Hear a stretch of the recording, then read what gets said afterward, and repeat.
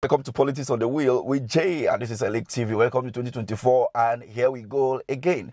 Two states witnessed one of the deadliest attacks during the Christmas, the festive period. May the soul of all the departed rest in peace.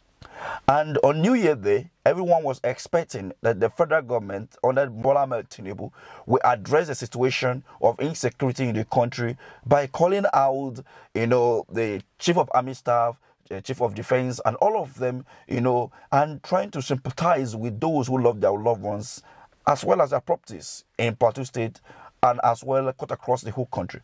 But unfortunately, what he said was quite different, have no relationship with what is even happening in the country presently. But before we talk about that, let me give you a little bit of history to that. On the 25th of December 2023, killing in Plateau State. We have had different kind of killing, attack on Christian community in the past. On the 4th of December 2011, at least 4 bombing went out in a Catholic church near Abuja, killing at least 39 people. St. Teresa Catholic Church in Madala, where worshippers celebrated a Christmas Day mass, one of the bombers, Kebiru Sokoto, was arrested and he escaped. He was later found in Shettima's house, the current vice president of Nigeria. And another bomb blast again happened in the city of Jos, Plateau State. And we have series of that happened across the country. All these happened during Jonathan's administration. And after Jonathan left office, Buhari came into power. And since then, we hardly hear of, bomb blasts happening in churches, mosques, or marketplaces. And someone even wrote that now that they are now in office, what you expect, they now hit the ground running by, marching through the streets, homes, and be killing people, villages, and all of that. And that is not far from the truth, because when you look at the situations that is going on in Nigeria right now, there was bomb blasts here and there under Jonathan's administration. Now he left office, and what we see now is invasion. They now keep invading community from community to community. Before I go further, here is a video of a woman who indicted the current vice president of Nigeria, Senator Shettima. And before then, watch what La Mafia said about a governor, a sitting governor under Buhari's administration, who is one of the sponsors of Boko Haram. St. Teresa Catholic Church in Madala, where worshippers celebrated a Christmas Day mass, one of the bombers, Kebiru Sokoto, was arrested and he escaped. He was later found in Shettima's house, the current vice president of Nigeria. And another bomb blast again happened in the city of Jos, Plateau State. And we have series of that happened across the country. All these happened during Jonathan's administration. And after Jonathan left office, Buhari came into power. And since then, we hardly hear of, bomb blasts happening in churches, mosques, or marketplaces. And someone even wrote that now that they are now in office, what you expect, they now hit the ground running by, marching through the streets, homes, and be killing people, villages, and all of that. And that is not far from the truth, because when you look at the situations that is going on in Nigeria right now, there was bomb blasts here and there under Jonathan's administration. Now he left office, and what we see now is invasion. They now keep invading community from community to community. Before I go further, here is a video of a woman who indicted the current vice president of Nigeria, Senator Shettima. And before then, watch what La Mafia said about a governor, a sitting governor under Buhari's administration, who is one of the sponsors of Boko Haram. One or two who have repented. They have sat down with us, not once, not twice. They told us that one of the northern governors is the commander of Boko Haram in Nigeria. Boko Haram and the bandits are one and the same thing. They have a sophisticated network. Current.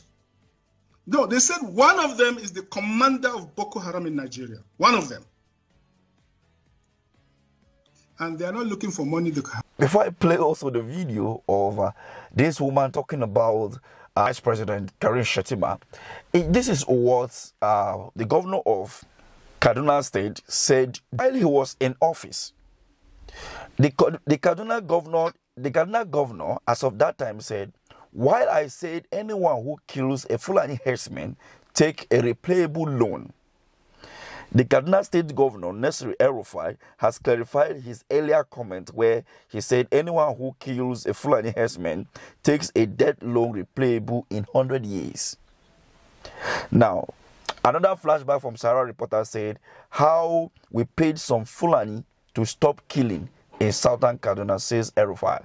Fear, which you just watched, talked about a sitting governor under Buhari's administration who sponsored Boko Haram. Now, this is not to say that El-Rufai is the governor that he was referring to, but this was an allegation, although he never made any mention of anybody. But looking at what he said, El-Rufai said, made many Nigerians to be calling him one of those that is, sponsoring terrorism in Nigeria. Now, here is a video of the indictment of the current vice president of Nigeria. Especially as it concerns security. You must have an enabling environment in order to do anything. So you cannot take someone that is virtually senile and another person that has been associated on several occasions with funding terrorism. That is Kashim Shettima. Kashim Shettima, we should not forget Kabiru Sokoto. Kabiru Sokoto was one of the most wanted terrorists, and he was found and arrested in his house. Let us understand and let us not forget, this terrorism, this banditry, this carnage is not just happening by mistake. It's a multi-billion-dollar industry. A multi-billion-dollar industry because it takes a lot of money on defense budget. It has a lot to do with the sale of drugs. It has a lot to do with mining and illegal bunkering and illegal and illicit mining. And look at the areas that are generally affected by this. It is now obvious to you to understand that, the reason why many Nigerians were actually not in support of the Muslim ticket, not just that, but the fact that Karim Shettima was the vice presidential candidate of APC back then, was so, rejected by so many people, was because of this indictment.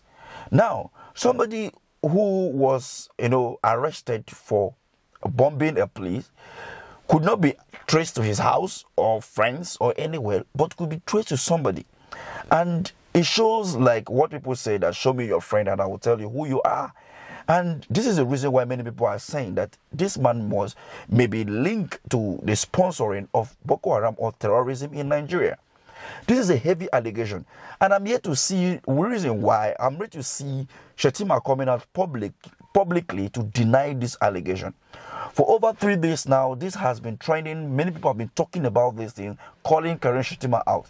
And we hope that the vice presidential candidate of Nigeria will be able to come out to clear this mess and make Nigerians believe that it has nothing to do with terrorism.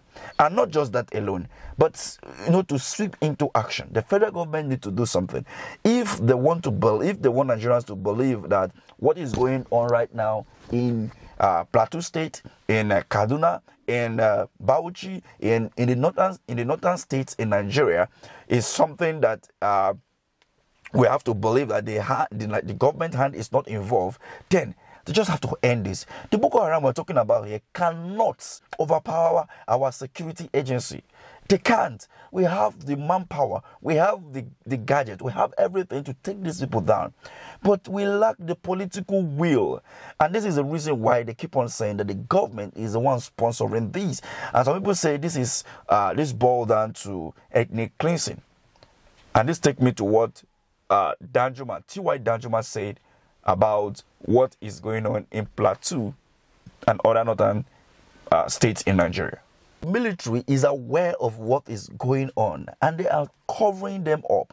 Now we've seen video clips of when you see people carrying AK-47, but we had the chief of army staff saying that why Nigerians cannot be permitted to carry some of these ammunition walking around. You see, but then if Nigerians cannot carry ammunition walking around, but a headsman is carrying an AK-47 walking freely in the bush. And each now and then we keep hearing that they have attacked a particular community and nobody has been arrested for over 8 years now. Nobody has been prosecuted. We went ahead to hear them saying a repentant Boko Haram can become the president of Nigeria. Wow. No wonder. Wow. And then now there's an allegation on the vice president of Nigeria, Shettima.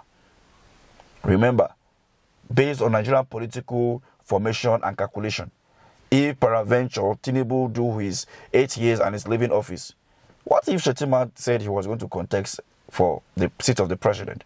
And with all this allegation, what will happen? Do you believe that Nigerians, will take it lightly? And this is the reason why many people believe that Nigeria cannot be won. But I stand on the ground that our leaders need to come out and tell us what actually is going on. Not just what is going on, fix the problem. And I hope that the Vice President of Nigeria, Shettima, can defend himself from this, because it's already an embarrassing situation where our number 2 citizen is being accused of, sponsoring terrorism. I don't believe that he does that. But then he have to clear the air, because the statistics out there, the video out there, things that has happened in the past has proved, beyond reasonable doubts that he's involved. But then I don't believe that. I just hope he can come out clean and defend himself and put to an end this insecurity in the North. What do you think? Remember, politicians don't really care. Remember, I always said it was allegedly. It didn't come from my mouth. You only watched the video and you saw what the woman said. Thank you for watching.